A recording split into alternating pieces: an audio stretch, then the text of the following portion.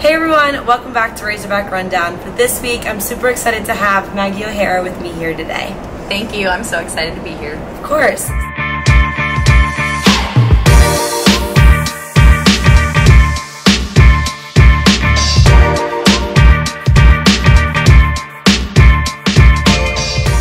So the Gymbacks wrapped up their season last week in Norman, Oklahoma at the regionals, so let's get into the meet recap. So the Gymbacks started off day one at regionals on the bars rotation, and Maddie and Kennedy both went up and went 9.9, and then Sarah went up and went 9.95, tying her career high.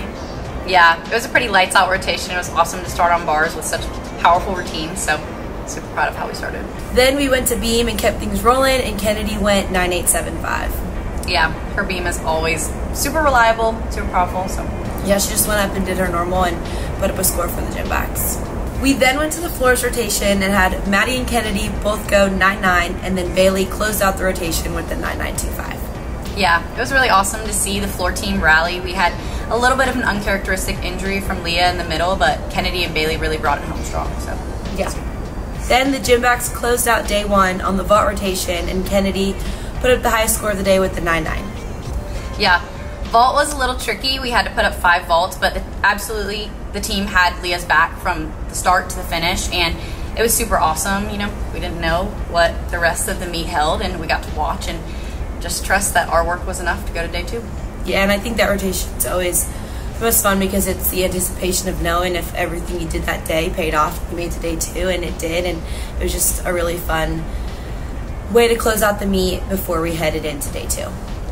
We then went into day 2, where we started off on the beam rotation, and Amanda went up and went 9.9, and then Kennedy went up and went 9.95. Yeah, it's a little tricky to start on beam sometimes, but I think the Gymbacks really rallied and did what they needed to do. Yeah, it was a great way to start off the day on a good note for day 2. We then went to floor, and we had Sarah, Kennedy, and Bailey all do lights out routines going 9.9. Yeah, floor was awesome on day 2. Super special to see Sarah compete 2 days in a row and absolutely slay both of her routines. And Kennedy and Bailey did their normal, did what they needed to do. So we then went to vault, and we had Amanda and Kennedy both go up and go 9.85. Vault on day 2 was a little tough, but we absolutely fought through every single one. We had to put 5 up again, but we did what we needed to do. Yeah, the vault team really pulled through this week and just had each other's backs and went up and just did their normal and did what we needed.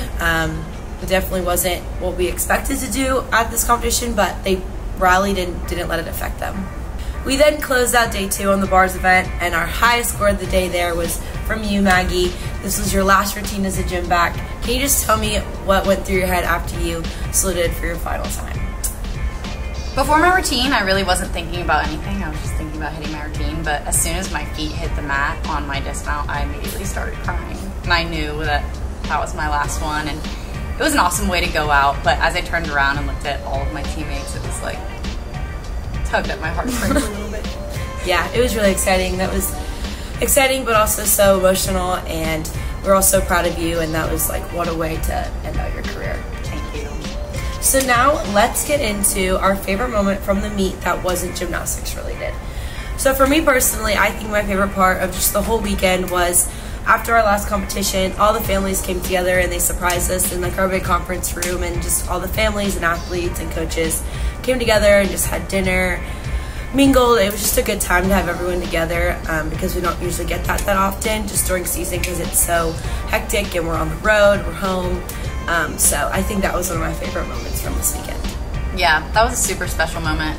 I think my favorite moment from the whole weekend might have been after day 1 when we realized we had made it. We all came into a circle and kind of cried and really embraced the fact that like all of our hard work had truly paid off. Yeah. Like we have had a crazy season and it has not been easy by any means, but it was so special to share that with everybody in that circle and just knowing like we literally all have each other's backs. So it was super cool. Yeah, I agree with you. That was a really special moment, and that was one of my favorites too. So now we're going to get into some questions for you, Maggie.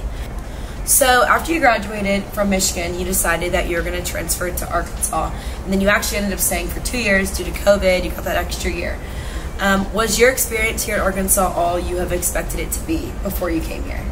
Ooh, my experience here has like far exceeded my expectations. I honestly didn't really know what to expect, and with it being like in the height of COVID. I didn't get to meet anyone. I didn't even get to meet the coaches until I came on campus, other than through like Zoom and that kind of stuff. But it's been so special, and the team has really embraced me as a person and as a gymnast, and that's been absolutely incredible.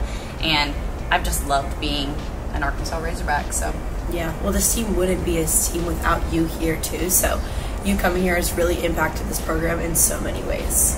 Thank you. So now that your time here has come to a close, what has been the biggest impact that Arkansas Gymnastics has had on you? That's a great question.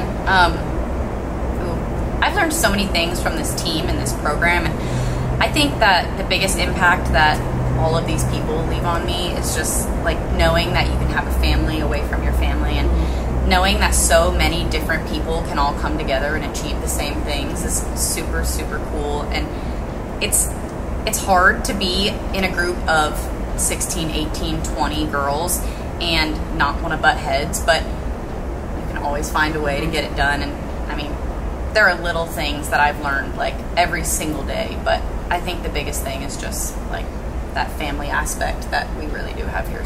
So what have you gotten your master's degree in, and what are your next steps? So I'm completing my master's in kinesiology with a focus in exercise science, and after this I will be going to OT school, so I'm super excited. Getting a doctorate in occupational therapy. That's awesome. Are you going to stay in Fayetteville, or are you going to be leaving here?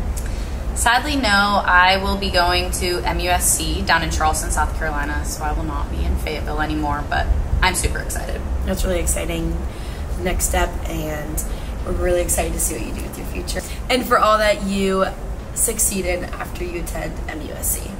Thank you. I'll be sure to come back and visit often, though. Well, thank y'all so much for watching this week's episode of Razorback Rundown. Thank you so much, Maggie, for being here today and just talking with us. Thanks for having me. Of course. We'll see y'all next week for more Razorback Rundown.